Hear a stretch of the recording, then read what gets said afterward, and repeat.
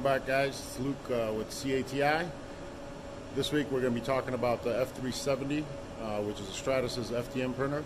I'm going to be discussing a little bit about the printer and what you can do, what type of materials it runs. So let's take a walk and take a look at it. So here's the F370 from Stratasys. This machine is a touchscreen. As you can see, there's a touchscreen pad. You can go and see your queue, you can see your materials, go through your settings. Home button will kind of show you what's printing. On the material side, it's actually pretty cool because it'll show you the type of material that you're printing and the color. As you can see here, ABS, and we have black and red loaded, so it shows you actually what's loaded. Let's take a look inside the machine. So this is a 14 by 10 by 14 build tray, and this machine does have two heads in it. It has one for the model material, one for the support material. The beauty about this, you can print in 5 thou, 7 thou, 10 thou, and 13 thou without changing any tips. Now let's take a look at the trays here for the material. So you have two bays for the model material.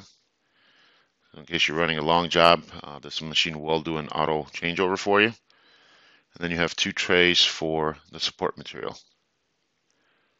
We also like to keep just regular material sometimes in there. Keeps the moisture out of it. So it's a great machine.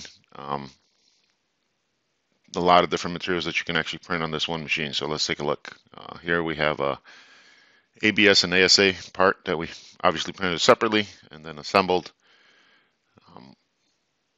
But the flexibility of this machine is, different colors, different infill patterns, as you can see here.